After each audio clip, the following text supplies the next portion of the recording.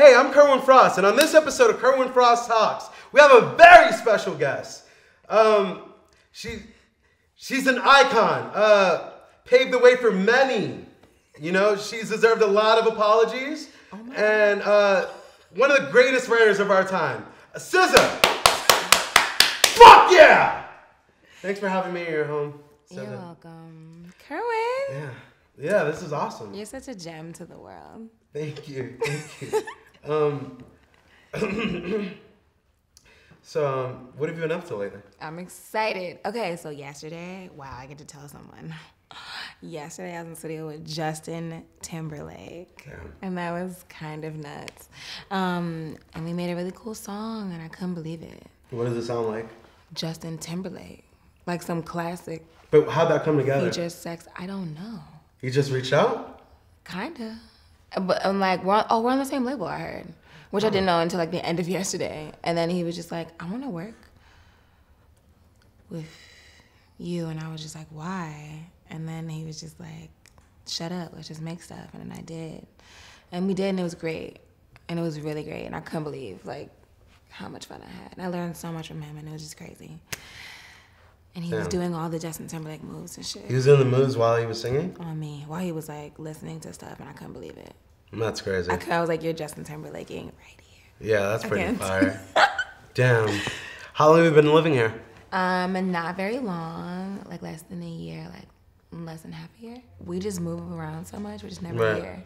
So and we are here, it feels so peaceful. It's like, I can't front. Our last house was cool, but this house feels like when we come back from somewhere crazy like Australia or like, I don't know, like a funeral or something wild. It just feels like a very peaceful place. Yeah. And then the baby girls come over. They bake us like brownies and shit. What, the next door neighbors? Mm-hmm. Sophia and Isabel. I was going to call them over here with the miniature horses and see what they had to bring us today. Damn. But we'll see. That's fire. That might be fun. How many times have you gone back and listened to Control since it's been out? None. I listened to it halfway, like once. Like 3 songs. Once. And then if I'm performing, then my dog is so disrespectful. Yeah, Piglet's I'm gonna grab her. Come here. Can I pick her up? Yeah. She's also bleeding. She's bleeding. It's okay. Okay. That's all right, Piglet. You sure? Yeah, it's okay. Okay. Do you care about your parents? No. Okay. That's the bottom line. It's all right.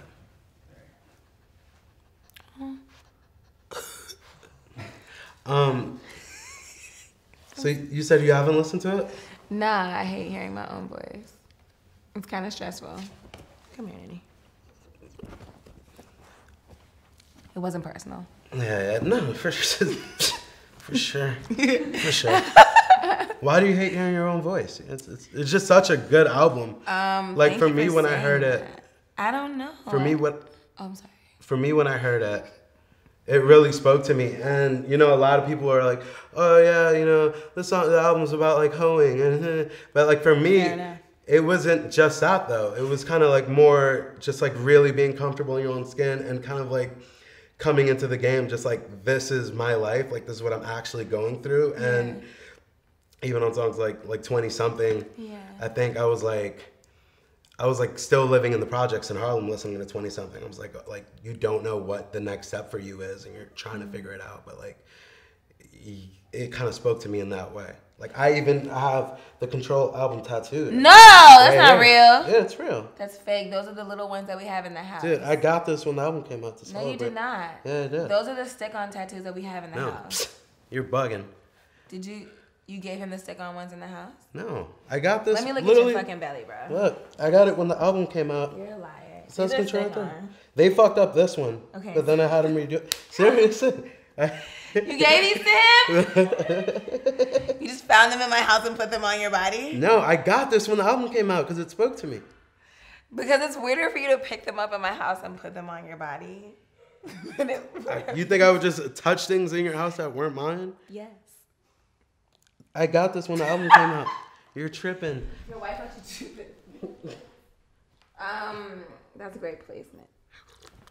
Honestly. Thank you. Thank you. Damn. It's strong placement. Yeah, I don't know. I feel like my album was really just It was a head fuck. It was just really hard. It was just hard. No one wanted to like write with me or just like help me make shit. And I just had to, but I really went within and like learned a lot about myself. Yeah. And I think I work well with doubt. Really well. Like I do well. I feel like before my album, everyone like after Z, everyone was like, yeah, like she's on that whisper shit. Like it's just gonna be like some real like boring shit or whatever the case may be.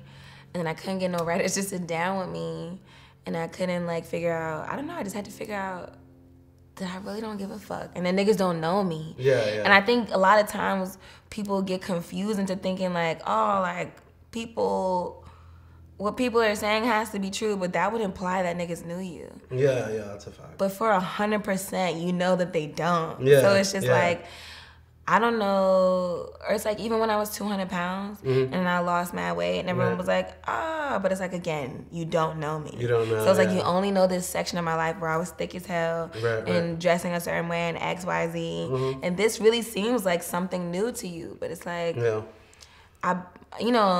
this is just, I fluctuate all the time. I change who I am inside and outside, like every 6 weeks, days, hours. Damn. So I feel like anything's possible. Sorry. No, it's cool. Let's go back a little bit. Just like, what was your life pre even 2012? What? Like, that when was you dropped wild. 2012 was when I dropped my first mixtape, or what? That ceases around Z and S. But before all of it? Before all of that, I was bartending at the strip club.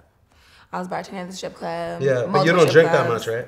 I don't drink. At all. Which was funny because I think like 38% of the bar's revenue comes from the bartender drinking. Right. Yeah. Which is kind of fucked. Yeah. And the pressure to drink is like insurmountable. Yeah. So they were like, I was also like 17 breaking the law and shit. Like you're supposed to be 19 to bartend in New Jersey. Right. Yeah, but it was very, very, very, very fun. Yeah. So I was like, damn, let me just Google how to make like the main shit that niggas be ordering. So like rum and coke, Henny and coke, Remy and whatever, because you know all niggas love Remy. And then it's a strip club, so like martinis, X, Y, and Z. Yeah. And then like I just tried to move as fast as I could, and I'm really good with like multitasking and just like doing shit. So for me, it was like easy to take orders and talk to people though. Like I like people, so it was easy for me to like, I don't know. I built a clientele. So yeah, I bartended for like every time I got a regular job. Yeah. In between, and I failed at my regular job or got fired, I would just go back to the strip club. Damn. And make mad bread. And honestly, that shit paid for my studio time more than anything. Wow. Right, because I had the time to work in the studio, even though I was pulling like 14-hour shifts, because you know, daytime studio. Yeah. I mean, daytime strip club. Then you transition to nighttime. And if you work double shifts, you're working the whole day. Right. So you get there at 10 a.m. and you leave at like 5 a.m. What's the vibe of working in there though? Did like anything creepy ever happen? Not creepy, but like it's so crazy. You just learn the hardest facts of life. Yeah, it's so ridiculous. And how shit moves. Yeah, it's like no one really gives a fuck and everything. Like everyone is expendable in that environment. So it's like everyone is what? Expendable. What does that mean? I think it just means that like niggas is interchangeable and it's not right. People lack like value or high turnover. Sometimes I like replaceable type shit. I knew like this club promoter, and I like don't go to clubs or like I really never drink. Me neither. Like ever, unless I'm like DJing and I'm just nervous. Okay. But liquor makes me more nervous. Huh? Liquor makes me way more nervous. Really? Yeah, it turns me into like a weird ass person. Oh no! I had to excuse myself from dinner in Hawaii. Remember when we went to dinner with? With that man. Okay, so I was at dinner. I had 2 glasses of red wine, and I started giggling and sweating at the same time. And I had to like get up and excuse myself, and I started crying. But like, I wasn't sad. I was just like, I had no control over myself. I don't drink for that reason. But what I was gonna say was, for a week, I just went to the club with him. Like just to watch, and like just to watch human beings and how they interact in clubs, and it was making me so depressed, like just watching it. But for a couple of reasons, I was like, well, first, I'm never gonna be like someone who can just be in a crowd and like enjoy what's ever being played there. Yeah. But also just like the fucking mentality of someone who like goes to a nightclub, and picking that out was for you, was being a bartender at the strip club kind of like that, like were you like. But that's why it was fun. Yeah, Because like I was playing this role, like I'm from the suburbs. I went into this random ass bar where I knew nobody knew me. I made up a fake name and like. What was your fake name? I can't tell you because I didn't. You know, you just pop out and be like. Right. People remember, but not putting two and two together. Exactly. That's true. But I would tell you. I'm gonna tell you one day. Yeah. Actually, one person commented like on my page like, "Hey, are you?" And I was just. They got the quick block. Yeah, swear, gotta go right now. But it was definitely, it was just cool. Like, it was just like this whole other lifestyle. But the one time I knew it was not for me is when I got hit in the eye with $100. Wait, what? Yeah, this man had $100. Yeah. His name was Supreme. Supreme, yeah. And he's always a drug dealer named Supreme. Yeah, there always is. Right. So he rolled up 100. Was this in New York or New Jersey? In New Jersey. This is Jersey. Okay. And he the dirty threw the 100 and it hit me in my eye. Just out your face while you're serving them a drink? Yes, while I'm serving drinks in the mix of the club and everything's going crazy. Up. Like imagine whatever Wayne song is popping at the time and it's going ham. Yeah. And I'm just mixing and everybody's going crazy throwing money. He throws $100 in my eye and I'm mad. Was it one bill? No, 100. It was just 100 ones with the band on it. Yeah, not even. His hand kept it together in the other hand. What a piece of shit. It was OD, and I was like, what the fuck? And I started going ham, and he was like, you should be grateful. And that's when I knew, like, I'm probably in the wrong place. I think. And that this is not for me. And I couldn't believe that, like, it was just weird. It was just weird as fuck. Yeah. I wanted to beat him up. That's crazy. But you had a bunch of other jobs, like. During that time, though, you like worked retail? Worked at Sephora, did some shit with Nike to do their like World Basketball Festival shit. They're like, it was fun. Some New York shit. And then, it was some corporate fun shit. I like learned a lot too. I also learned that I'm like not cut out for that shit because I'm wild sensitive. Yeah. And like you can't do that in corporate settings. But I'm sensitive in the strip club too. I had like a random show at CMJ for Trinidad James so long ago. Wow.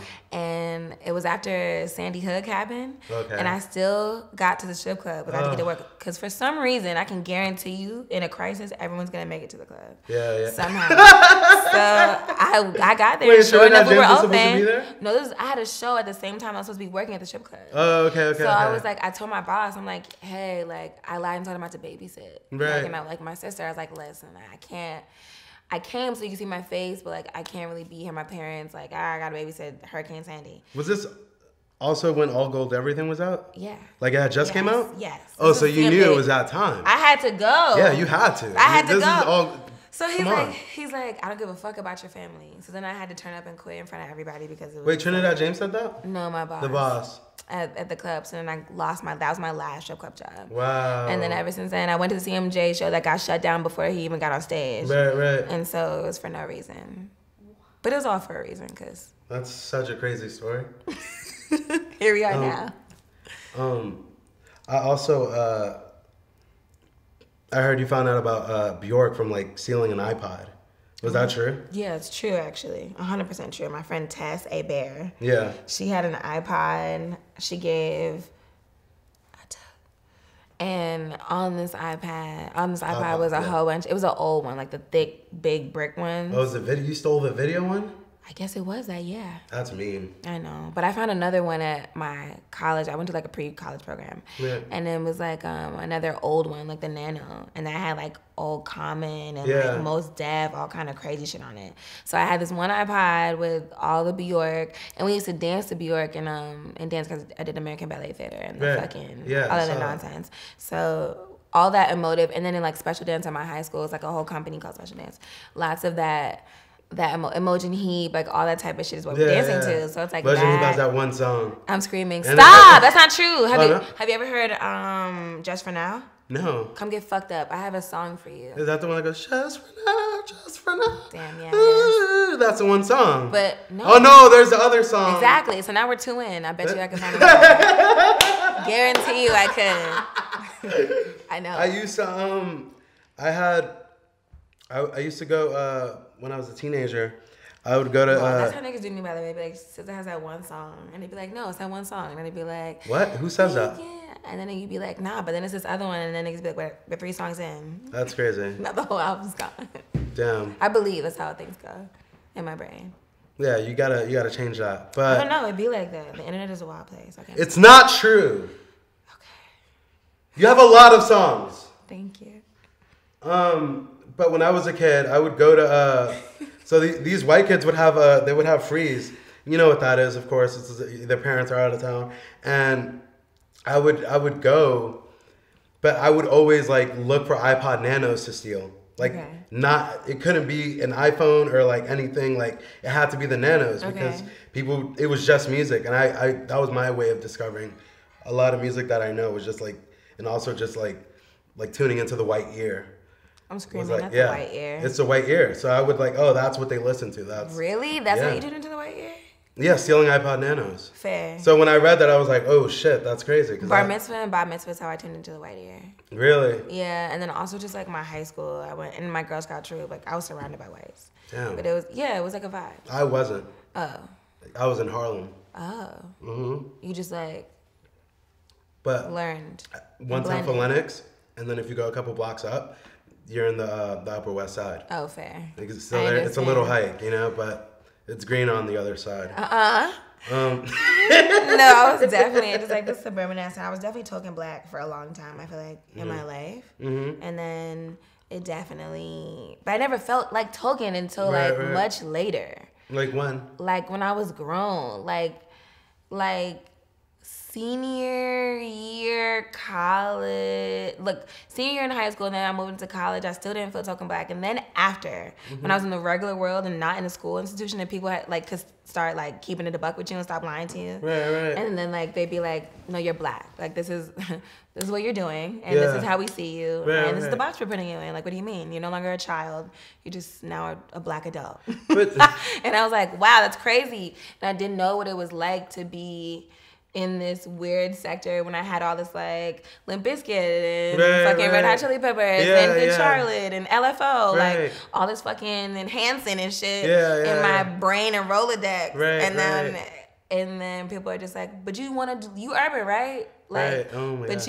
You a hip hop princess, right? My first photo shoots, this magazine put a gold dookie chain around her neck. This dog, when she was a puppy, mind you. A gold dookie chain around her neck. Then they put a gold dookie chain around my neck and put fur and feathers on me and a full outfit and took me to a basketball court. And in New York, from my neighborhood in Maplewood. What photo shoot was this? And I can't tell you because it's not nice. It's a publication? It makes them sound bad. Yeah, but they're just doing what they knew. Right. Low key, everyone's doing what they know. Yeah. But it should still be foul. But so I was in the, walking my French bulldog, and they were in the title of the article was hip hop princess. That's so crazy. And I was just I feel you. But this Bjork album is crazy. State of Emergency is my cut. That's fire. And it's just random. That is just funny. I feel like life has just been this weird. And then I got to the age where it's you don't really have to buy into that shit. It's just how people see you, and it's just you could just be. How do you choose to deal with it? It's just you gotta be yourself. Yeah. And then just it's what I mean is when you take on a job and then you just kind of peep something. Where it's just when do you decide to step in and just be what the fuck is this? Well, that was before I would be now before I'm at a I really had to get balls and be at a but there's levels to that every single time. I feel me not having balls at a photo shoot to be but do you have makeup that matches me? Do you have what is can I see the creative direction? Can I see I want to do this now. Who's a photographer? Yeah. Asking questions before just feeling I had to do everything because I really wasn't worth shit. So I just had to allow whatever. Well, it's not that you're not worth shit. That's but that's it's the thought process when I was little. Yeah.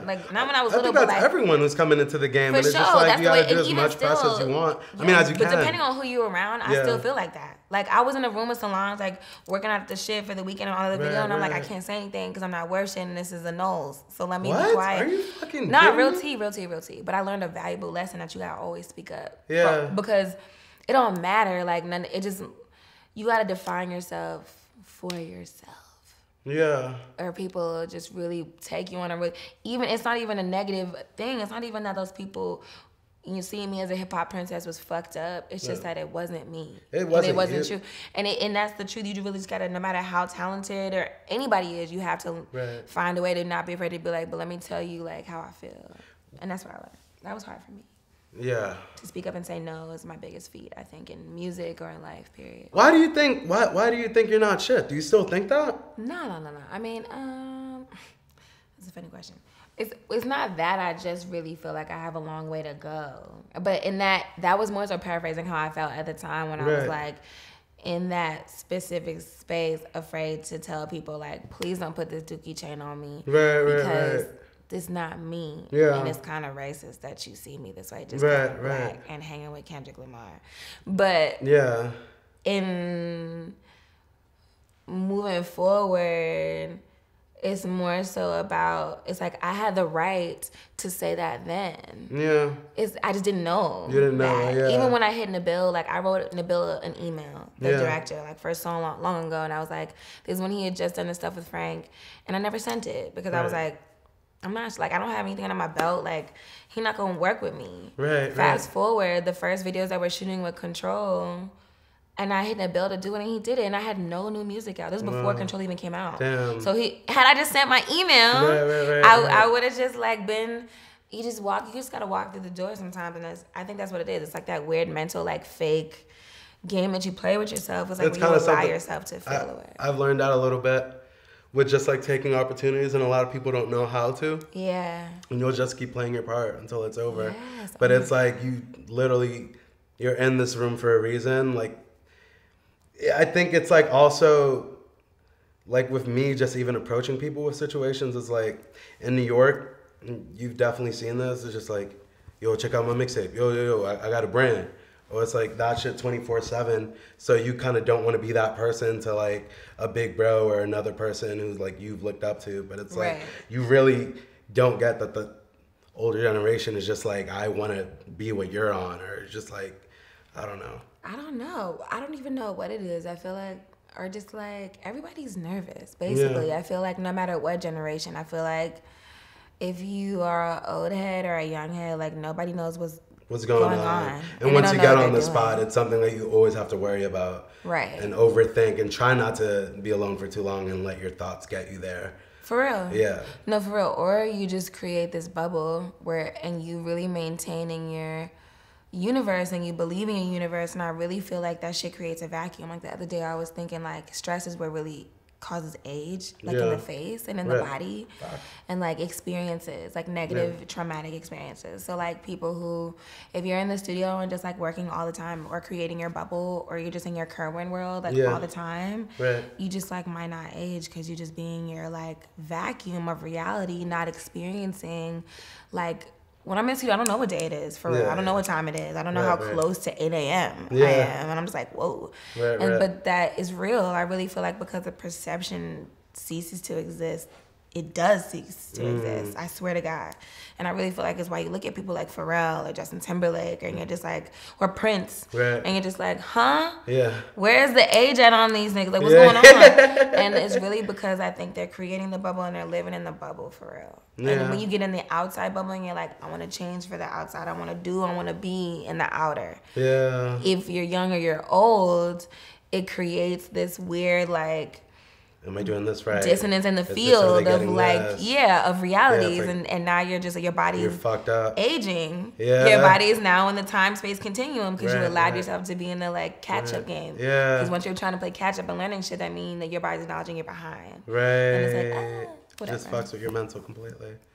But you look like a baby, so I figure. Me? It's like you like live in your world probably. I do a lot. I haven't really gone outside much, and then I went to see Dev Hines had this free show in New York. Oh, I saw a video. It looks so fucked. Yeah, me and Aaron went, and when we got there was like just a bunch of kids like, Kerwin, yo, oh my God! And I was like freaking the fuck out. But you're so fun to approach. Yeah, I know. See, that's what I know that, but I was in for so long that I forgot that people do approach me. I get it. Fucking pencil tatted on your cheek. Yeah, I'm sorry. I mean, do you go through that too, where you just forget? You're just like, oh, I'm SZA. And then like you just get overwhelmed when people come up to you sometimes?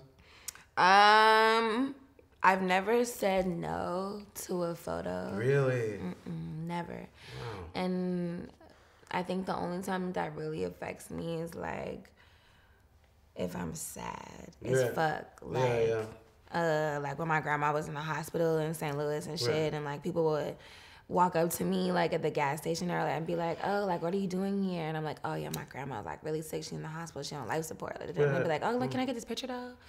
Are you serious? Yeah, on me. They'd be like, for sure. They'd be like, can I get this video though? Or I'll be in the airport like saying the same thing. And they're like, but can I, let's just, and I just be like, yeah. And I literally just move on for whatever I just said. And I'm like, yeah, of course. And then we get into the vibe, but it's like, cause I know you don't give a fuck. Yeah. And that's okay. And we're just gonna move on to that. But it's like, it does create a separation. Or I remember like when I got to Apple Store and my other nana who had passed away, I lost all the pictures of her on my phone. Oh my God. And my phone was on some bullshit and I was like, damn, like, can you just try, like, please, like, whatever you can do to get this shit back. Yeah, and they got like, something, right? And they tried, and then, like, that shit was just gone. Like, it was just unretrievable. Right. So I was just, like, crying in the Apple Store, and I was like, wow. God. And then the staff just came up and was like, can we take pictures? And I'm just like, oh my fucking God. Yes, of course you can. Do you watch Atlanta? Atlanta? Yeah. The show, yeah. You know that one scene when Paperboy is, like, in the store and he just got shot? He, like, got shot, and he's in the store, and then, like, some white kid just comes up to him. He's like, you're Paperboy, right? Oh, my God. Like, let me get a photo. He's, like, just bleeding down the arm. It's, like, that exact same experience. No, it's that. Yeah. It is that. Same.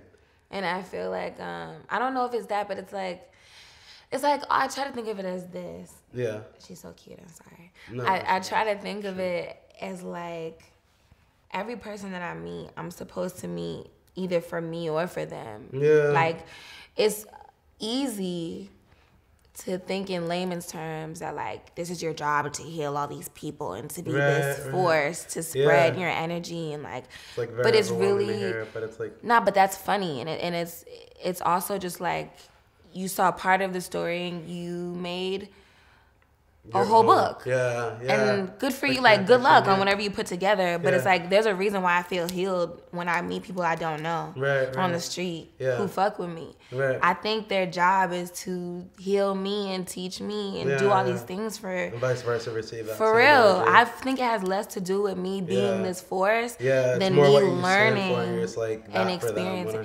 Yeah, we're just like mirrors for each other, like me learning and experiencing like all these interactions and just like people telling me and putting me on to some of the craziest shit I never heard before. Like my phone case, this shit got my grandmother's name on it, and like my rising and moon is from a random girl named Yoshi in Australia who walked up to me outside my hotel. Wow. Like, and then a lot of shit that I wear is like from fans, but it's like really important. I started getting into crystals because Manuel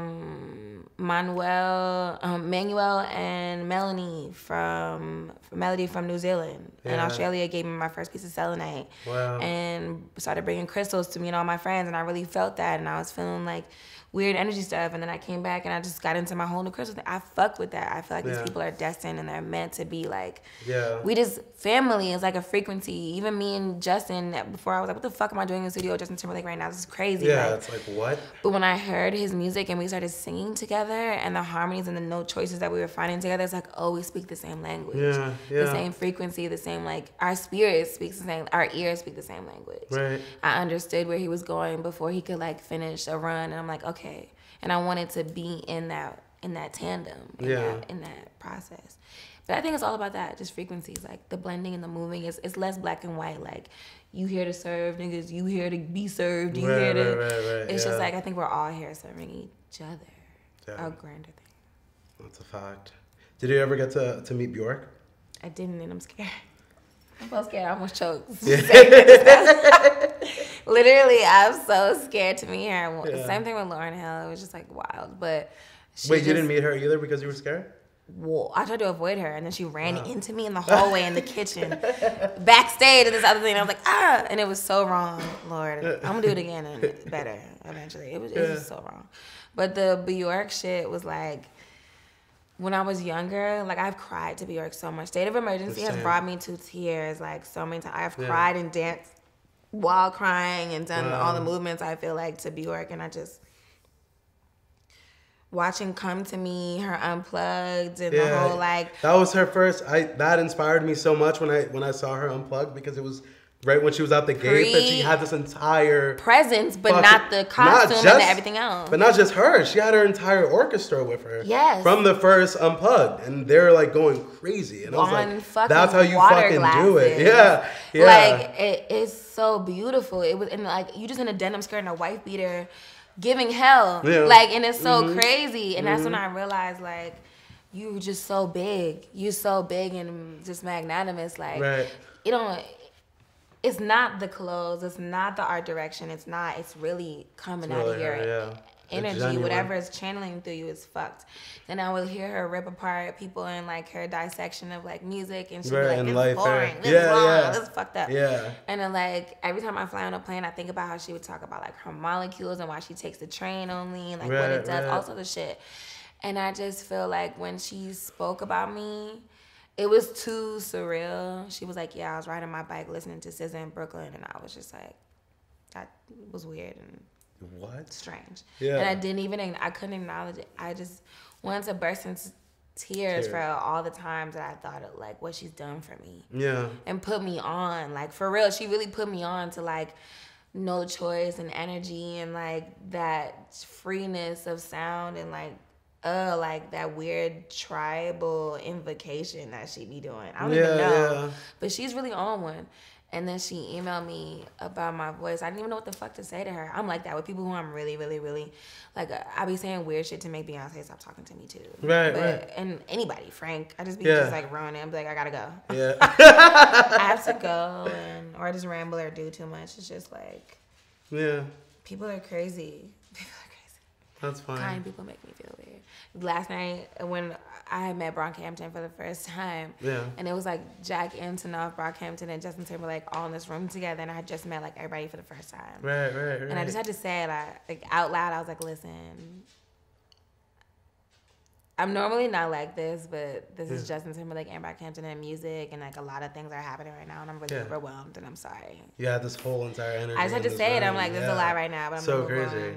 It was fun, and I think it really made me feel, like, better, and everyone else felt better, too, because they were like, oh, she's not a bitch, she just can't process this moment. And she just, like, can't get But it's also, like, a cool third wall moment to just say it. It was the first time I've ever just said that. I think I might start doing that, like, more often, because I think a lot of people or a lot of things are, like, perceived because, like, oh, I don't respond, or, like, if I'm scared to know how many people would say I don't respond. But it's really because I don't be knowing what to say, and I'm very nervous, like, all the time. And because I be wanting to talk so much, like, we fuck around and just be, like, best friends, because I just want to talk to you all the time. It's like more. And if you don't want to talk every day, then it's just like, now I feel weird. And I feel weird, And I'm so extra and clingy, so then I just don't talk to anyone, and I don't respond at all. So then I don't have to, like... Damn. So you just don't deal with it, but that's, like, not the right answer. Because then people think, like, what's wrong with her? That's kind of I'm like that with Jeremy Scott. Like, I would be like that with Jeremy Scott also. And he, like, literally just, like, messages me, and I'm just like... Rihanna, same. I'm the same with Rihanna. Or anybody. Honestly, literally everybody. Like, not Sid. anybody. No, it's literally everybody. It could be Sid, like, anybody, Steve, anybody. Right? My mom. If it's overwhelming and too empowering, I'm just like, that's it. Is it ever weird talking to, like, people who you knew when you were younger now? No, I love talking to people from when I was younger. I'm actually, like... How do you deal with it? Just the anxiety. Nostalgia hoe. You want to come back up? Come on. The anxiety of it. Some people say, like, for me, it's, like, weird sometimes, but it's almost like the energy that's represented when you become, like, a thing. Or, like, people know you. It's just, like, they give you this energy of, like, you know what I mean? And say the most obvious, like, keywords, and you're just, like, cringing, but you know what I mean? What do you mean? Like, on some, like, or maybe they just assume that I'm just super different. I think more than anything, people assume that I'm a lot more different than I really am. Yeah, but nothing changes. It's, but your energy more changes towards the people you cared about because it's like the now this energy weird changes around you. Yeah, exactly. While you remain the same and everything happens so fast. Yeah. And in a vacuum, so people assume like there's no way that you can't be any different. Like, Yeah, and if you are acting like that, then you're capping. But it's like it's not that. It's just that like I really just been. If you think about it, like most people are isolated with the same people that like around every day. Yeah. Like I'm around Sage and Amber every day. Yeah. For the last, just like I was hanging around with my friends every day before. So it's like. It's no different. If anything, I'm interacting less with people. So it's like, y'all are probably changing more than I am. Yeah. Like on that scale of like, of attitude and interaction. And then, or you're experiencing all this stuff. And if anything, I'm breaking all these walls on myself of like, I gotta perform live on TV for the first time, I'm scared. I gotta perform this new song on TV again, and no one's ever heard it before, and I'm scared. I gotta do this, and that, and I'm scared. This is what I'm going through every single time. And everyone else is like, that bitch on SNL, like, that's why she not texting me back. But really, I'm just like, I'm processing the fact that like, I was on live TV and I'm scared. Yeah. And I'm but literally. also everything else. Right. And I'm thinking about how to get better, how to like what does it mean? What am I not focusing on? Like trying to figure out how to like not make it mean too much for me, but make it mean enough to like push me to be my best self. Like it's so many reasons and things going on, but it's not like, it's not what you think. It's not like I'm so famous and so rich and busy. I just can't fathom to fix my thumbs to say what up. To say what like, up, yeah. That shit is not. But it's also, it's like, it. you say what up, you guys talk, and then what? You meet up? I don't know. Yes. And then what? But I'm a link up ass bitch, though. Huh? I'm a link up ass bitch. I'm not. I know. So I'm just like, it's like what? I tried to talk to you on the phone for like an hour once, and you were dying. That's true. I was. I'm so sorry. No, it's okay. See? It's why I don't respond to you now. Because I'm like, Kerwin, if you don't want to be my best friend, get the fuck out. No. Period. And that's how I am with everyone. Not you. All right, so one thing I do want to talk about is fashion shit. You be going crazy with the fashions. I saw you at the Met Gala. What's going on with that? Fashions. Yo, one time, I'm sorry, the S on fashions is funny as fuck. I put the S on it because it's multiple. It's not an addition, it's multiple. Oh, a woman of many looks. Well, talk to me about that. It's just like, but even before those events, you was always kind of, you was into it. Like, you was always really into people wouldn't really know that, but like, people know that. Like, nah, it's like, I really, I'm really into style and just like personal expressions. I think it's so interesting to see everybody's individuals. I don't like just like a style, but I feel like my mom, she's the first person to put me on like Oscar de la Renta and like all this vintage shit, but then also mix it with thrift shit. And like also mix it with like her jewelry that she got from Africa, like when she was living there, like just random. She told a story with everything that she had on. That's why she never shared with me, because I would fuck it up and I didn't care about nice things. But I also learned a lot about I don't know what that's at. But she said I was saying and right too much. Oh. That's just how I communicate. People say like, too much. Right. I don't know. I like it. Yeah, right. I ain't. No, you weren't talking too much. I just basically, I don't know. Fashion was definitely something I just naturally fall into, and then like making shit make sense to me all the time, and then but I don't like to take it too seriously. It's like Met Gala was fun, but it was fun because I could just like put on a costume and like dip, and I could pick, and then Oscars I could just like design a dress from scratch, or like pick the fabric, pick this, but it's like I'm playing. It's like to me, it's like I'm just putting on a costume. I want to look like a random Southern debutante with like a pouffe dress. I had a feather, but I left it at home. But the feather, it's just, I just love to play a costume, or not even just the energy. Like now I pick shit based on like blue is a very communicative color. It's throat chakra. This is a cool blue to wear while we're talking. I feel like, I don't know, a contrast to orange, which is creative. Like, so I mean, sacral chakra. So you're just like, I don't know. It's always a vibe. Yesterday I had on this weird like skate wig, and that was fun. And we went to the beach. Wait, what happened to the OG wig though? Which one? You know which one? It's the OG one. It's the curly one, or was the it afro? The big poof? Was the control with the bangs? Had the poof in the back. What happened? What's the poof in the back? Half up, half down. Oh, half up, half down? Yeah, where is it? In the back. Is it like in a display? Hold on. You have to cut the camera because I have to adjust this. It's alright, it's alright. Okay, we'll edit it out. Where is it? That's in my bathroom. Okay. I could bring it out. It's around. Yeah, no, I think I was hiding behind hair hella too though. Yeah. Because also when I first started and I wasn't off the wigs and shit yet, and I just wanted to like, I was so prideful and for the wrong reasons, and it cost me a lot. Wait, like what do you mean? Like I was just like, I don't want to wear a wig. Like I'm too good to wear a wig. Right. I'm gonna just like have my natural hair, or I'm gonna just take care of my hair. I'm gonna just do my little tutorials. My hair fell out real fast. Oh, damn. From all the manipulation of like doing shit, and then I dyed my natural hair orange, and then I took it to a level 10 blonde. Like I was a white girl. Like that shit was finna not fall out, and Wow. then all of it just came right out. And then I was like, damn, I guess I'm wig gang.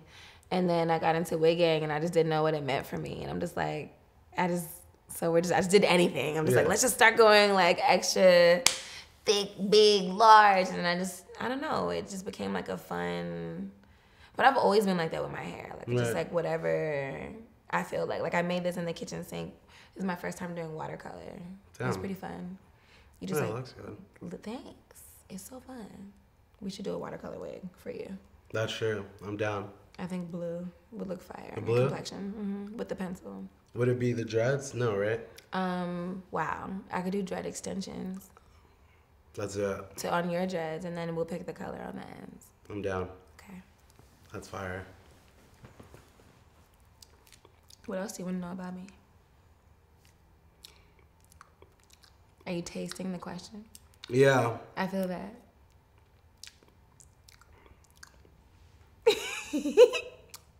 When it comes to songwriting, how'd you come up with that cadence? Because it's one of the most amazing. Oh, I have to play my new music in your earphones. Yeah, of course. But I mean, even just on Control, just the way you switch it up, and sometimes you're rapping but singing, and it's kind of like it's so unique. Thank you. And special. Thank you. I don't know. I think I have a short attention span. I have ADHD, and I think Same. I'm easily bored as fuck with myself.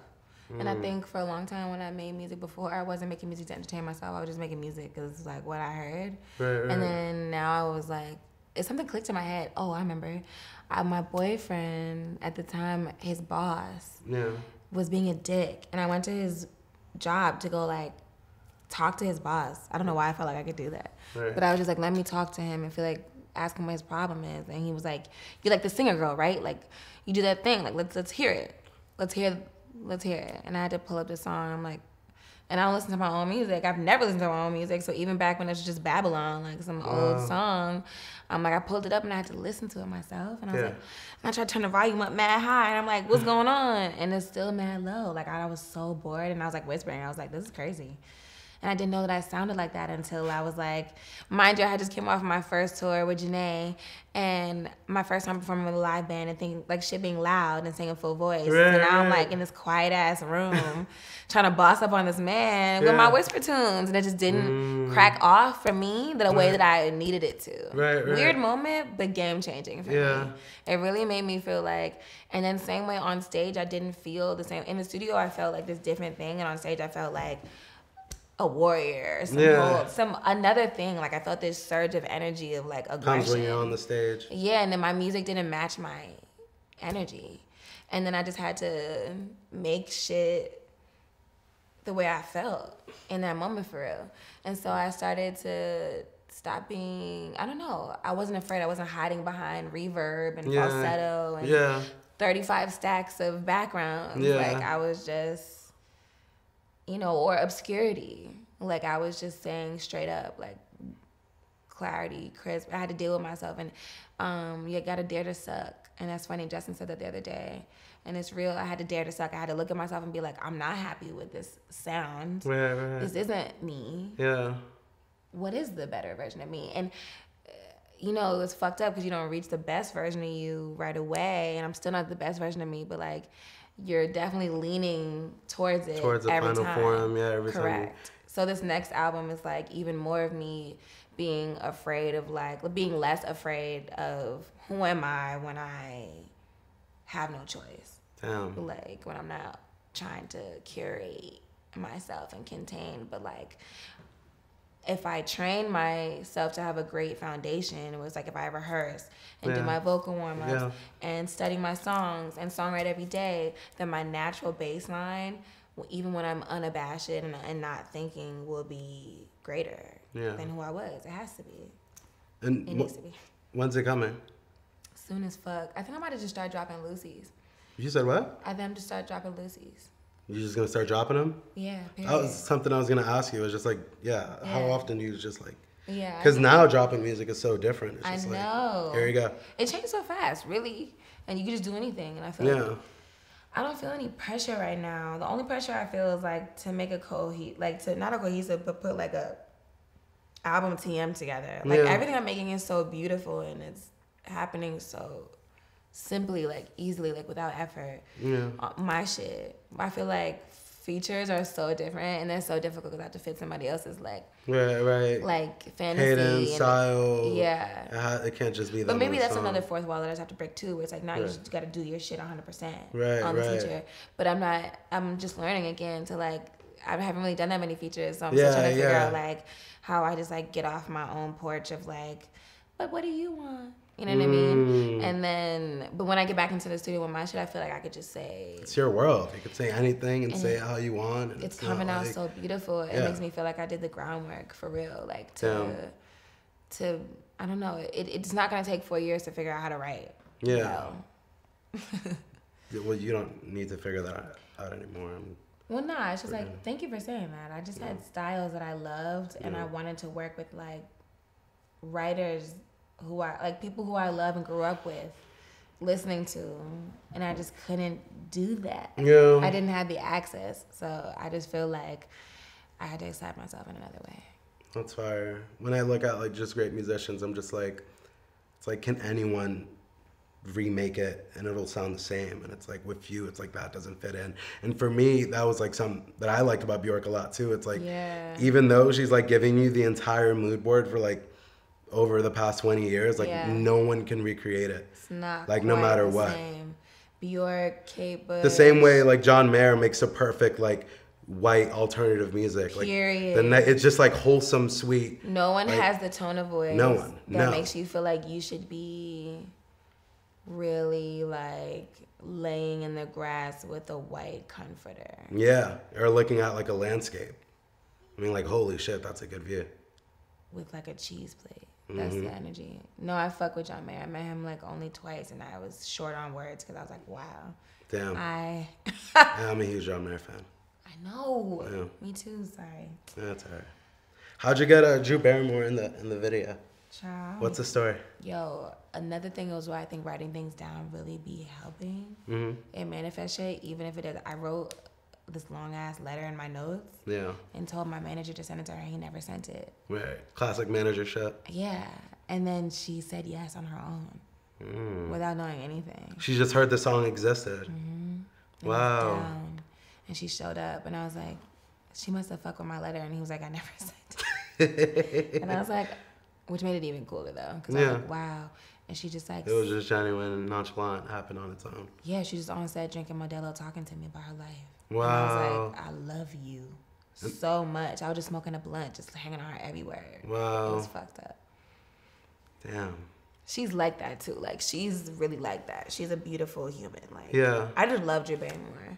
I love everything about her teeth, her voice, her mouth, her face, her eyes, like her tone of voice, everything. She's just so beautiful. Even with your videos, like they're so like just well shot, directed. It's like the vision of what you want.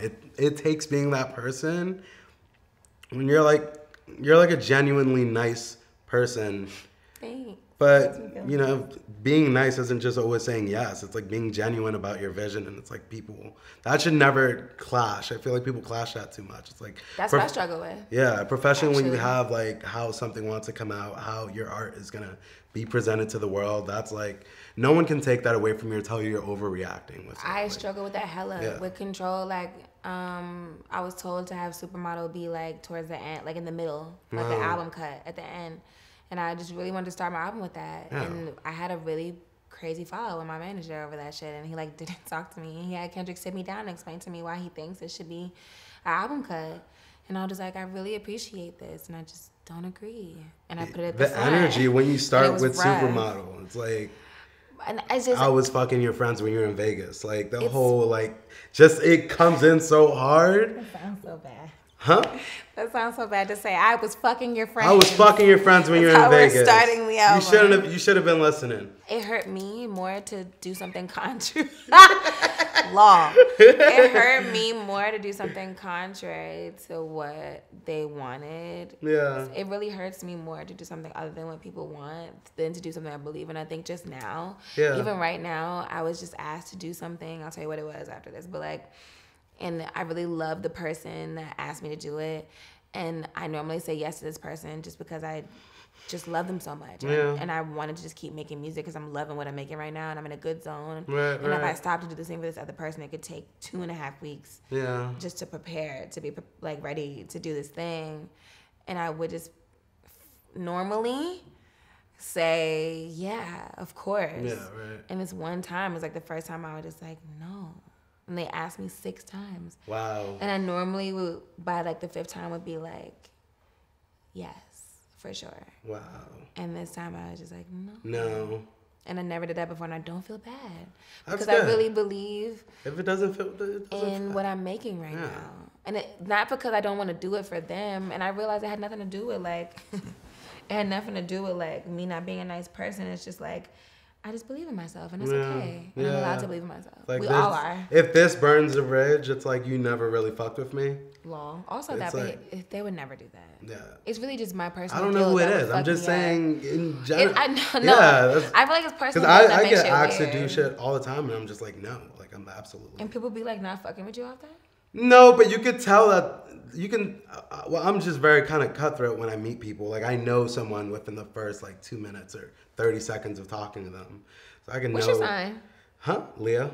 Oh, that's the parent. What's your rising sign? I don't know. You know what time you were born? No, I have no idea. Damn. I've had, like, 2 baby photos. Damn. I don't know anything about my childhood. Okay. You like embody the inner child really, really well though. And you also look like a baby like in the face. It's so funny. Like an actual baby. And I also have a baby. Yes. Which must be comforting for your baby to look in your face and also see another baby. Yeah, that's nice. It's pure. Yeah, that's true. You're so pure. Thank you. It's true. How do you what's the mode you get in when you're like working on an album? Like, what's your album? Or like, do you have to like completely this type of shit, switching wigs every day? I started I get very like switching wigs every other day, like in another mode because I become a character. Like when I'm, or just like whatever vibe. But it's very like internalized experiences. I can't explain it. Yeah, I didn't know what that meant. Like. It's like you literally put on another wig. Yesterday I had on a different wig. And the day before that I had on my afro wig. And the day before that I had on my pink wig. Okay. But and this is just for being in the house? No, I'm in the studio. And I'm going around. But it's like, it's more so I'm just like, I'm just moving through the these different notions and personalities. Yeah, I'm like learning myself. Right. In different aspects and like different moments of freedom, different levels of freedom. Yeah. And I think it's just happening like more and more. And sometimes I'll just be on my like, damn, like I don't want to do anything. Like I locked my hair, did little like dreads, and went to Hawaii and like stopped wearing makeup for like 2 weeks. That's a vibe. It all has different connotations. I don't know. It's just like, Album mode is all about getting to the truth. It's about crying and accepting that you don't have no words, and that some of the words that you may have may be corny as fuck. Yeah. Then saying them anyway, then scrapping them and coming up with better words, and like accepting that you may not arrive at your better word right now, and you will have to go to bed irritated that you don't have a better phrase. Yeah. But tomorrow you'll be more excited to wake up and try again.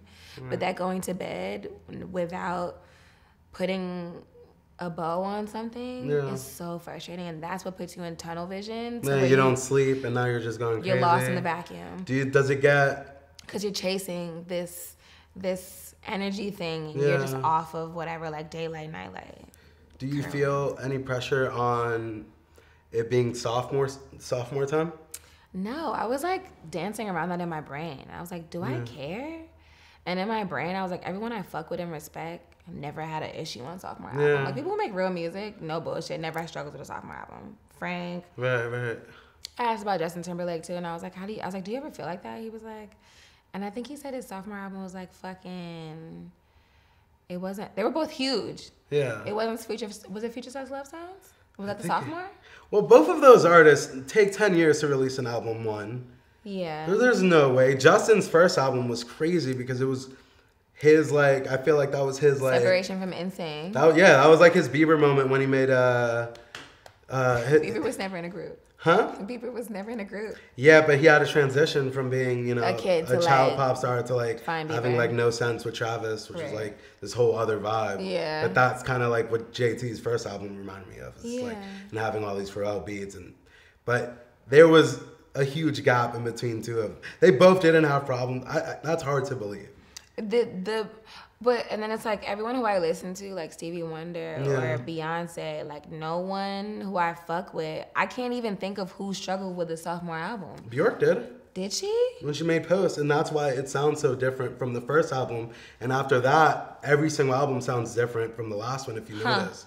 And then to the point where, like, her albums now are just sounds. Yeah. Like, but, like, the second one sounds nothing like the first one. It's like... It's hard. It's like, because people set these weird expectations. I feel like it's not. I rebuke that. I rebuke the idea that is hard. Because it's just not true. I feel like it's like... It is a little bit to dance in your brain about, like, what do people want from me? And then you just gotta make shit that feel good. And just trust that this is what you're supposed to be doing. And what you trust. But just because you know it sounds good. Yeah. It's like when I know, I could listen to the Cali record and know that that's not me, 100%. Yeah. Like, all the way. I could listen to the... Wait, why do you say that? Because it's not me. I could listen to the Cardi record and know that it's not me. Yeah. Or I could listen to the song that I just did with Post Malone and then be like, that's me a little more. Or the song that I just did with Justin and be like, that's big me. And like, or like, and just know that and other people will recognize that that's me. Right. But like, I just feel like your brain and body and it's not to say that those are bad songs, it's just that my body doesn't recognize it. Yeah, it doesn't recognize it. You knew what the other person wanted and you're just like... Or anything. Like, it just doesn't recognize it. Right. That version of myself on that song is unfamiliar to my spirit. And I feel like when I look at myself, or me on that Maroon 5 song, my body doesn't know that song either. I love that song. I love Maroon 5 so fucking much. No, and I love that song. you did with them. No, I love that song, and I love them, which is why I said it. But my body didn't recognize that energy. So, like, but when I make my own music, I won't stop until I recognize it. And that's how I know it's never going to be fucked up. Do you recognize the Maroon 5 song now? I just like the song. It's a good song. Right. That was like one of the first big songs in my relationship with my wife. We were always playing that in the house. Cleaning the house. Saying I know the song. Y'all are so Pierre. Cleaning the house of Maroon 5. It's a classic. You can say that about the DJ Khaled track. But the Maroon 5 song. No, thank you. No, I'm not even. I love that DJ Khaled being all that shit. It's not even that. I can't explain. I'm just being honest in terms of what feels like me. What's fully you, and if it's fully being delivered in the future, and it's like. Or if I can fully do, because if my spirit doesn't recognize it, then I can't. You can't fake it. You can't fake the funk. In the studio, I just cannot. Or even when I listen to Consideration, I wrote that song. It does not feel familiar to me at all when I hear her sing. Really? I don't know that song. I didn't know you had any affiliation when I heard it for the first time. I immediately was like, oh my God. Yeah, no. Stealing flows. I'm screaming good night. The song just... I'm going to play you the original, though, just to, like, between me and you, okay, so you can hear it. I might put it on this next project, just because the energy is very different. Damn, okay. Not that, it's just because I sing it like I'm from Jersey. Right. And it sounds like that. Damn, but no, it's just familiar. I don't know if cognitive dissonance age is the right phrase with my music. Between yourself and the actuality of the situation so that you can survive. Yeah. Hit him. That's how I feel. Yeah. Damn. Cognitive dissonance. That's what it is. I never acknowledge any of that shit. Damn. I had to listen to when I listen to my music at home or like in the car in earphones, that's when I'm like, I started crying when I was listening to Supermodel when I was sad. Cause I was like, I'm sad as fuck. Yeah, I am. This song feels sad. All my music feels so sad to me, but I also just like, I don't know. Sometimes I listen to my music and I'd be like, what's wrong with me? I'm like, or why are you so sad? That's probably why I don't listen to my music either, because it makes me like ultra introspective without. It's kind of triggering. It's not solution oriented. Right. It's just like trigger oriented. Yeah. And it's like this is happening. I'm good on that. Yeah. Frank does that to me too, but I love to do it. I'm like, take me to the brink of myself. Yeah. Please depress me, Poppy. All of that was a vibe. Damn. You were you went to college to be a marine biologist, right? I went to college to be 5 things. Oh. So first, it was mass comm because I wanted to do broadcast journalism. What's that? Broadcast yeah. Sorry. No. And then science and biology. Yeah. And then not political science or management. And then I failed at all of it. I failed out of everything. Don't be sorry. Did you say you're sorry? Huh? You didn't say you were sorry. Bless you. I don't know what I said. Okay. Don't be sorry. No, I'm not sorry. Okay, because I don't feel bad for failing out on the internet. That shit was very hard. Yeah. And I feel like I was doing it again to prove to other people that I wasn't dumb. Yeah. Like I would go get A's and B's and then be like, look at this. I'm not dumb. And then just not go to class. And I fail out and waste my parents' money. And it's just like a whole bunch of bullshit. Right. But in the end of the day, and I also realized, like, I don't have to do any of that shit to learn anything. It's so crazy. Like, yeah, you don't. I could totally just do a whole fucking, like, internship in Madagascar with, like, local people there and, like, scientists. Like, or just DM Paul Nicklin and be like, yo, you're one of my favorite wildlife photographers. I would love to come intern with you and just shut the fuck up and be quiet, like, in the tundra. In the Arctic for 10 months, like, whatever.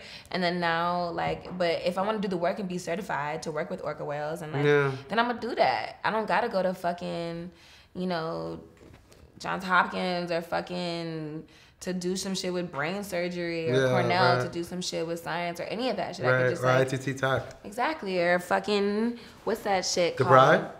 DeVry. Big DeVry. Yeah, Big DeVry. That's that Ivy League energy. Yeah. No, but it's true. Or MIT or like any of that. I know a lot of really crazy tech folk who are just off the chain on their own. Or even you building that damn portable Nintendo. Oh, the Nintendo 64? That looks so cool. Oh, yeah, thank you. It took me a long time to build it. Did it really? Yeah. I thought you were capping on how long it took you. Thought I was capping? About how long it took you? 18 years? Did it really? No, but okay. When I was 6, my mom had got me the Pikachu Nintendo 64. Mm-hmm. I was so excited. And I heard my cousin was coming over, and he has the same one. Mm-hmm. So I was so excited. I was like, oh, fuck. I get to play his games. He had the South Park game. He had a couple other games. I was like, damn. I hated South Park so much. Oh, you did? Yeah. So he came over, and we played for a long time. And then when he left, I noticed my Nintendo 64 wasn't working. So then I looked at it, and then I turned it over, and his name was on it. So he stole my Nintendo 64. Oh my God. So it stuck with me for the longest time. And you just had to get your shit right. I had to make my own Nintendo 64, Yeah. Fuck them. I feel that. So. That's the stage I'm in right now. Yeah. I spent my whole life being like, can you help me? Can you please? Why don't I have? How come this don't look like that? Where my budget at? How come I ain't got no machine? How come I'm not signed to a major label? And it's really just like, I have to make my own Nintendo 64 because y'all niggas is playing. I'm not about to wait for you to bring my shit back. They're playing the Switch. I don't know what you're doing. What does that mean? The Nintendo Switch. Okay. You know. That's different. That's it. Because they're switching up. Oh, okay. Oh, okay. Oh, playing the one that was left to you, the broken one, or the one that's. I don't even know. It's gone in so many directions. Poetry. Stressful. I'm sorry. I just know I'm off of Waiting to Be Helped. Do you know what you want to call the album yet? No, I do have. I had this concept where I was like, I'm just talking. Mm-hmm. I wanted to call my project I'm Just Talking. I thought. Yeah. Because it was a whole bunch of different sounds that didn't go together. Yeah. And it's a lot of like, it's almost rap rhetoric, but it's like, it's singing, but it's like, it's just feelings. Damn. I'm just talking. And you're going to play all of it for me when we stop recording. I'm going to play some. Aww. All of it. I'm going to play you a couple things. All the songs. I'll play you. I'll play you. You Leo. Oh my God. My dad's a Leo. Yeah? Mm-hmm. Your dad used to, he used to work on South Park in Spanish, right? Yeah, CNN. How was Time Warner. Oh, okay. It was wild. It was. I used to go over there all the time, up to that building at Columbus Circle. Mm-hmm. On Time Warner, that's where the CNN was. Damn, that's pretty cool. Yeah, my whole life. It's so funny. I didn't give a fuck about that when I was younger, and I was up there all the time. And I was just like, what? Yeah, wait. But it was so cool. My dad was just in his little like room, like just editing everything, and I learned how to do all that shit, like just see it and all see that the process stuff. of it. Yeah, it's like Final Cut Pro and all that shit was not foreign to me by the time I got there, because it was so casual because my dad was working all the time. But now it's like a big deal. I'm so grateful. I hated going over there because it was so boring. Yeah, but I'm so glad right. I went over there. It's pretty fire. What's something that you would want to do outside of music that you want to do and haven't gotten the time or the chance to do? I just thought of everything I wanted to do at once, and I was like, where do I start? I want to get my clothing shit off. Not even my clothing, just my design shit. Yeah. So many. You want to give it like the right focus? No, because it doesn't require a shit ton of focus from me. It's really easy. And like it's like natural kind of thing. And it feels good. But I want to be able to do it well. So in that regard. And then I would love to maybe do some entomology, like some categorizing of plants and like animal species and shit. In like a really cool biosphere, because there's not many left and the world is dying. So that would be very, very tight. Just to like really be a part of that. Because it's like really some Book of Eli shit right now. Right. Where you're like taking the last of the last and like tucking it into the thing. Right. Into the vault. And then I would love to master some more like gymnastic skills. I want to do a full before the summer's over, like something really crazy on the trampoline so I could do it off of like a bridge. My first time I like did a tumble off a bridge like 2 weeks ago and I was really scared. Yeah. And I did it though. I don't know. I want to just really get my spirit together. Outside of music, I just want to like borderline become a bodybuilder, find peace of mind, and learn more. But I love music more than I ever have right now. That's fair. Yeah. Before, music was such like a point of anger. It was like this thing that I wasn't exceptional at, and I couldn't enjoy it because I wasn't exceptional. And now music is this thing that's leading me towards the path of my best self. Right. Because you're more in touch with it now, and you know more what you want, or? I know that it's about the process. And nothing else I believe that about. It. Everyone's like, life is about, I never want to hear that shit. Because that shit is hurtful and like makes me feel like it's pointless and like not fun. But when you do music and you really do be like, oh, it makes the only thing that makes you feel like it's worth it. But maybe you feel like that about some shit that makes you feel like shit is worth it. Right. What makes you feel like that? Film? What makes me feel like that? Shit is worth it. It depends. Sometimes I have like days where I'm just like, wow, everything sucks right now. Yeah. You know what I mean? And I feel like that's like whether you turn on the news or like whether you see. How does the news make you feel right now? It's crazy because I talked to my wife about this and it's almost like,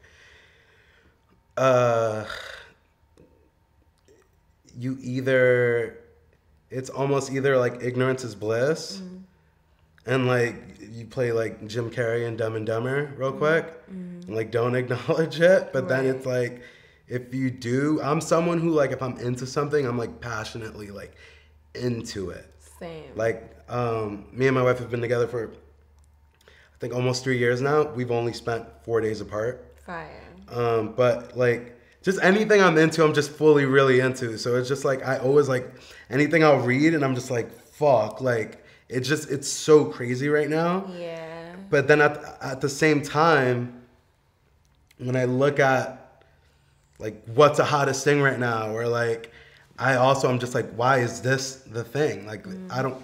And I always try to get away from those thoughts and just stay positive. And then like sometimes I'll be inspired by films or shows like my friend Lionel. I like called him like telling him like, yeah, I'm freaking out, like everything sucks, like what am I doing anything for? And he told me to watch this show called I Think You Should Leave on Netflix. And then I saw it and I like that name. Yeah, it's a good show. It immediately made me happy again. Because it's like the sketch comedy show, but it reminded me of like the ones that I liked in the 90s, like The State. But it was just a good show. I was like, wow, there's good art that exists right now. Yeah. Okay, I feel better. Yeah. And I was able to move on. So, but a lot of times it is music. I think like even sometimes if I get in a fight with my wife, I appreciate that time because then I could listen to sad songs and like really feel them for a second. And I have a breakthrough through that, whether it's like Fleet Foxes or whatever, and you're just like listening to it and so I don't know. I like your taste in music. Thank you. It's interesting. The more you say, I'm just like, huh. Yeah. Like I think we're probably on the same frequency. Like when it's like this lady had told me once, this Israeli woman told me I was gonna run into the same people, for the rest of my life. Right. We're gonna attract this. It doesn't matter. It'll be a different version. She's like, you'll meet me again somewhere else.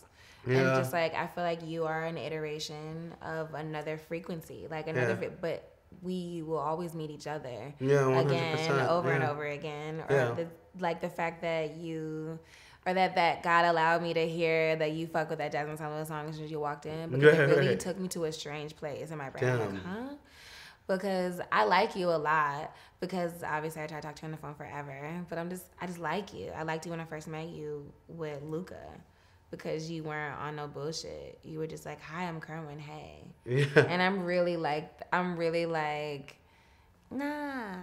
And so it made me feel good to know that someone else was like that. But then to like listen to the frequency of music that you fuck with, I'm like, damn, this really is that energetic frequency that will always find each other. And I'm going to see Kerwin again in many forms. It was just very comforting and cool. Thank you. Cool. That was nice. There's definitely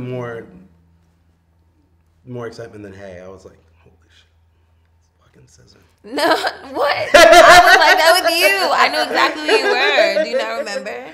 I was did, very like, geeked. Huh? No, your energy's so like it makes me happy. Thank you. Yeah, your you-ness. Especially the belly touch. I would love to see your aura photograph. You ever been to Chinese Magic Jewelry in Chinatown? You ever been to Magic Jewelry in Chinatown? Which one? Magic Jewelry. No. It's an aura shop. No, but I've been to Popular Jewelry. Have you been to Popular Jewelry? No, what's that? Is it an aura shop also? No, it's a jewelry store on Canal Street in New York. Yeah. And you know it's what it is because on the outside of the store, it's just like huge photos of every rapper that stopped by in there. I'm screaming. Yeah. I've never bought a real piece of jewelry in my life. I used to go to Canal Street and buy fake chains because it was hilarious. Yeah. It wasn't I would get like a Bart Simpson on a skateboard. No, I'm just saying that's adorable. Yeah, I would get like an MMG chain. Yeah, that's hilarious. It's a classic. They don't sell as many fake chains now, but. Yeah, the value of all that shit is so teed. Yeah. It's so crazy how life is just like. You're not really into jewelry like that though. I like functional jewelry. Like energetic, like this. It's from Magic Jewelry, actually. Right. But it's an aura shop. So this is Burmese jade, which is like a lot higher quality than like what everybody else. The paler jade, it's like Chinese jade. And then this is citrine, but really high, like gem quality citrine. And then there's diamonds around here. But it's functional. The jade is like for high protection, and it also helps you not give a fuck what people think about you. Right. And then like the citrine is my birthstone. It also gives you like it's for your sacral chakra, so it's like confidence, creativity. It just makes sense. Then diamond, that's like at the very top of all your chakras. It's like an overview, a bright, yay, light, energy. Yeah. And then you have like this Om bracelet, which I got from like the only place in the U.S. that Gandhi's ashes are scattered. And it has like a sapphire in it, which is again for protection and strength. Yeah. And I have opals here. I collect opals. So these are all opals about transformation, amplification. It brings like it's really, it's a tough stone to wear because it brings all the tough shit to the surface. Yeah. And it does not take its time. It all happened. When I first started wearing opal, I was miserable. It was like really hard for me. Wow. But it's starting to even out. I'm like riding the wave now. But this is Australian opal. This is Ethiopian opal. This is Boulder opal, which is like, it's like when the opal is stuck within, it forms within the rock. And this is emerald actually. When that's your pinky is your heart channel, based on Chinese medicine and like the way you like your channels that travel to your heart. So your pinky is your heart channel, and green is the heart chakra. So I'm wearing an emerald on the pinky. Wow. And then this is my grandmother's ring that she wore, and this is my grandmother's ring also. And this is the matching cowrie shell, which is like goddess protection that me and my mom we're matching together. That's right. And then the last jewelry, all my jewelry is functional. And then this is like I think it's the 55 or million-year-old fossil that became, it's a clam fossil that became opalized over time. Yeah. And then this is a pendant that says Allah is from Dubai. And, you know, self-explanatory. Allah. Yeah. I had one when I was little and it was cool to have one. And this says gratitude. It's a matching chain that me, Sage, and Amber all wear together. Wow. And that's my jewelry. That's fire. You have any other tattoos? Let me see. I have this one. This is my wife's name. Oh, that's so cute. Yeah, we both have one. That looks so cute. The rest of them are just here. I don't have any ones outside. Whoa. Yeah. This is amazing. Well, thank you. Yeah. This is amazing. Is that Luca on your belly? Yeah, I wanted to get it removed, but I thought it was just I thought it was like the control one. I thought I could just wash it off. Fuck yeah. It's there for life. So, is yeah. wild. So, yeah. This is great. Thank you. Those are all really great. That line work on Luca is crazy. Yeah, so this guy Evan did it. Huh. Yeah. I want a portrait. I'm just not ready. I'm just not ready. Yeah, yeah. What's Luca's sign? Huh? What's his sign? Bitch. I feel you. Yeah. Spoiled bitch. That's a sign. Oh, that's me. Got the I was like, damn. Also my sign. I love Luca. Same. Yeah, but I also hate him. Okay. But that's, you know. I stopped him on the street once. Yeah. Years ago. You did? When he got his first modeling job with my ex-boyfriend. You said what? Oh, nice. That happened. Oh. It was random. Yeah. I definitely, I don't know. I never know what the fuck is happening in like the world of the scene earth. I'm like, it's so weird how when you do work, you all of a sudden convince yourself that you're not failing and life is not happening without you. Yeah. Only because you're doing work. Yeah. But like 2 days before when you weren't doing work, you were ready to get out of here. That's true. The whole planet. You were ready to dip. Holy shit. Yeah, I go through that all the time. That's where I am right now. I'm at the I started doing work and I'm like, I matter. I'm okay. I'm gonna be all right. Yeah, just you random fucking things. matter. It's crazy though. That even if no one hears or knows what you're working on, the fact that you know what you're working on, you can be like, nah, it's happening. It's like a full mentality because you have the same brain. It's nothing changed. You're not any richer from 2 days ago or like anything. It's just like your brain completely could just go, oh my God, what the fuck is happening? It's like an alternate dimension. What is this? Like, yeah, it's really crazy. Yeah, that's cool. I'm slipping to that a lot, like back and forth of like what's real, what's important. Yeah. And what's not. I don't know. How old is Piglet? Too old to be acting like this. She like 4, 5. I got her off the internet. In Koreatown from some guy named Brandon. You still talk to him? At a video shoot. No, he disappeared a week after I bought her. She's the most expensive thing I've ever bought actually. And he played me. Yeah, I was so dumb. I just saw her on the internet when I was laying like in bed looking at puppies. Yeah. And then she popped up. I was like, oh my God. Damn. I need. And then I went to the house. And then there was like a burner phone. The man just never answered again. And I was stuck with this dog that was like a fake Frenchie, but like it was really a catfish? well made. Yeah. Wow. Fully catfish. But she's a good girl. We love her so much. Damn. She means well. All right. Thank you so much for being on my show. I'm so boring. I'm sorry.